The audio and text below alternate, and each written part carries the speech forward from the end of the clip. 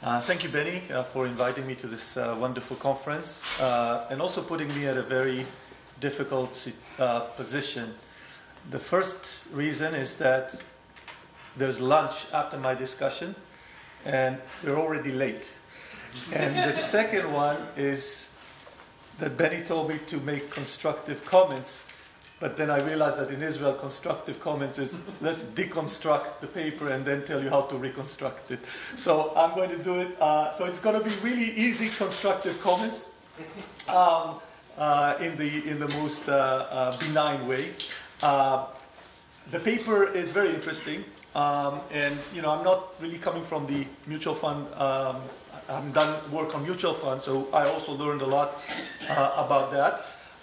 So briefly, let's talk a little bit about what is the paper about. So in March of 2016, Morningstar first published sustainability ratings where more than 20,000 mutual funds were ranked on a percentile basis and given a globe rating based on their holdings. The worst 10% of the funds were rated 1 globe, low sustainability, while the best 10% were rated 5 globes, high sustainability.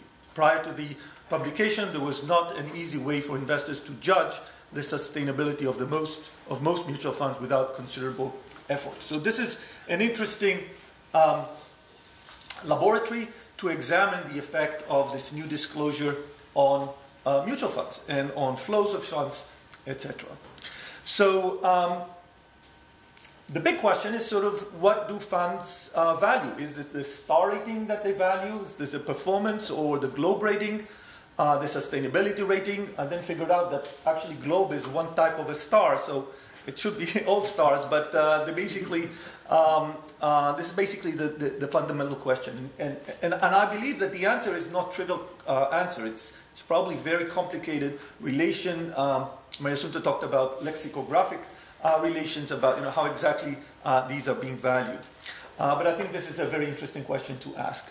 I start with the seminal paper by Hartzmark and Sussman in JF of 2019, where they, at least to me, was quite convincingly showing that this Morningstar Globe rating had a strong influence on fund flows. And what really happened here, what you see is basically the blue line is the flow to the good funds, the high globe rating funds, and the red is the low globe rating funds. So we see, and it's quite striking, March of 2016, it was introduced, and we see a divergence, basically increase in flow for the high globe and decreasing flow to the low globe. So what this paper is doing is sort of tries to, in a way, pour some cold water on this result and say, look, you looked at the earlier periods, which is basically March of 2016 to December of 2016. What I'd like to do is to expand this and also to contrast this with what happened in the later period. Do we indeed see something different there than what we saw in the earlier period? And then the interpretation is actually, I think the most challenging thing is really to understand why we see those differences. Why this question important? And I hear a quote, Hartman and Sussman, they basically say, look, we don't really know why we make investments in sustainable companies. Some investors will believe that an increase in resources directed towards sustainability is costly, and basically the primary goal is maximizing profit. So we might have some of those funds think about it this way. Others will believe that a well-run company should care about the environment, and companies should act to restore beyond simple value maximization. These will be sort of the funds that are sustainable funds. Others would still value the investment, not because they value such investment, not because they inherently care about the environment, but because they think that there's going to be a relation between this and profits, and some investors will be unaware that the firm is investing in sustainability at all. Well, surely the market contains examples of each of those investors. It remains unclear which type of investors on average are in this market, and it is unclear whether investment sustainability are consistent with what investors want. So I think this is sort of tries to shed more light on sort of this bigger question. So the question is basically, do mutual funds value sustainability in light of the earlier findings of Hartmark and Sussman? So we see, just taking at face value, we see an increase in flow to funds with high sustainability. Do they still hold it? And if not, why not? Okay. And the argument, sort of the hypothesis is that, well, it's probably not. I don't expect them to actually do that. Why? Because mutual fund managers are paid based on performance rather than sustainability rating, and therefore, going hand in hand also with previous work, in other dimensions, about CEOs and compensation and incentives, they should really care about performance. Mutual funds should therefore value sustainability to the extent that it enhances performance, it enhances returns. And the implication is that the disclosed ranking that caused buying pressure of mutual funds, as a result, we should expect an increase in stock price of the sustainable firms, reducing their attractiveness in achieving high return in the future. We should therefore expect less pressure from funds to buy them in order to improve their fund rating. Okay, so this is, and I realize there's sort of a new version of the paper. This is sort of in the original framework that was sort of the framework of the hypothesis. So just to summarize briefly the findings, basically contrasting the March 16 to December 16 with the March 17 to September 17. So before we had these border funds that were sort of just below sort of one ranking of 1 star or 1 globe going to 2 globes. We see that indeed they try to improve their globe rating. We don't see it afterwards. We see abnormal trading in sustainable firms for funds that improve their global rating. We don't see any abnormal trading afterwards.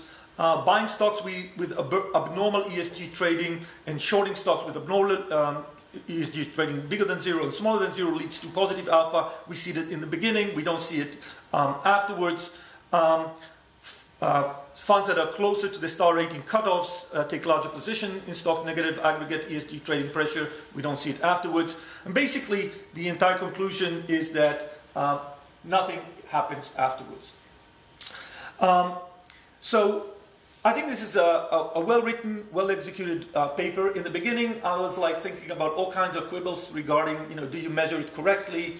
Are we really dealing with the same companies or the same funds before and after? But they do a really good job in the robustness test. You can think about the globe rating of Morningstar being a relative rating. So every time they basically look at everybody and say, okay, you're the first, you're the second, you're the third. So it's sort of, it's like a rat race, right? Everybody could be really investing in good firms, but because we raise the bar and everything is relative, then you basically don't have any. You're considered a bad firm. So at some point you might say, well, I don't care about this anymore because there's nothing for me to do about it. But then they also look at other ratings which are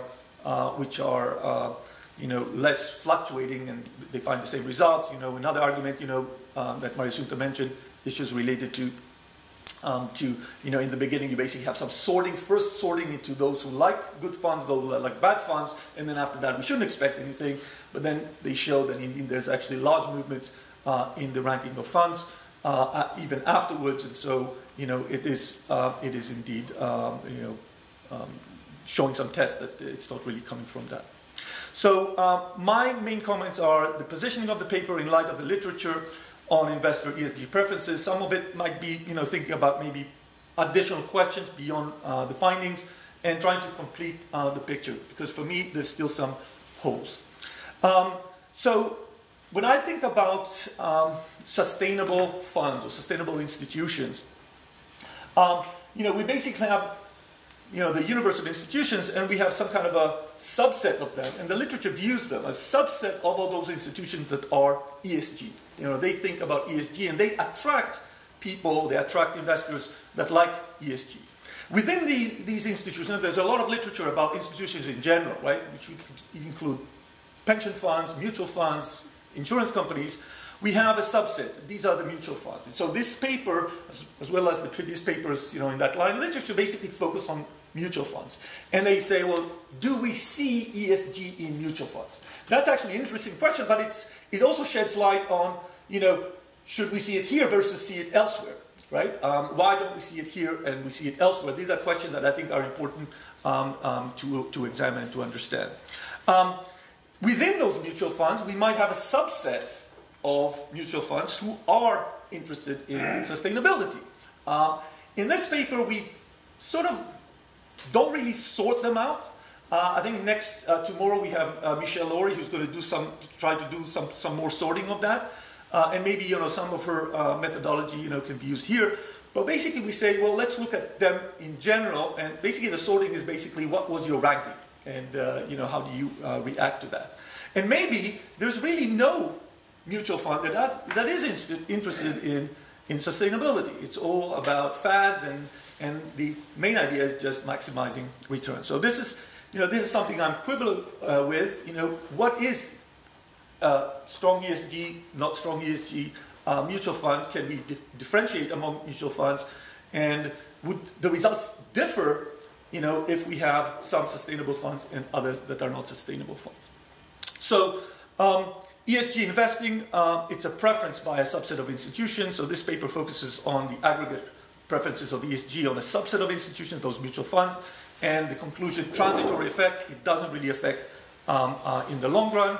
And so the heterogeneity in this paper in mutual fund with respect to ESG preferences is the globe rating itself. And this seems to be transitory. And so what I'd like to know, one thing, is why does a change in equilibrium driven by low global rating is not reversed? In other words, why did it happen in the beginning? Why doesn't it happen afterwards? What really drives the initial effect that is not driving effect afterwards? And here, I'm not sure I'm very convinced about the story itself. Is it really investor attention? In the beginning, there's attention. That's why we see flow, but then later on we don't see flow, and therefore we don't do it. So everything is really driven with flow, which I think is sort of what the authors are trying to say. Is it maybe some hype? Maybe it was totally wrong. They just thought it's a good idea in the beginning, but ended up really not affecting anybody. And this is, I think, has consequences beyond ESG. So there's additional literature that looks at anything that is, any rating that is given out there for the first time has some kind of initial consequences. In corporate governance, we know a lot about it, and we've seen things like that, how firms react to that, and how investors react to that. And and people have looked at also transitory versus long-term effect. It's interesting to contrast that with what we find here. The second thing is sort of what I mentioned before, this heterogeneity across funds. One heterogeneity that we know in the literature that affects funds' interest in ESG is the relation to long-term versus short-term. Right? If I'm a short-term fund, I buy, I sell, I cannot really think, and I don't care maybe about the ESG, and what I care about is performance, and what investors care about for my fund is performance. And indeed, tomorrow we're going to see that, the fund, long-term versus short-term, does have an effect on ESG interest. So it would be interesting to see if on a subset of your sample, we do indeed see some persistence going on.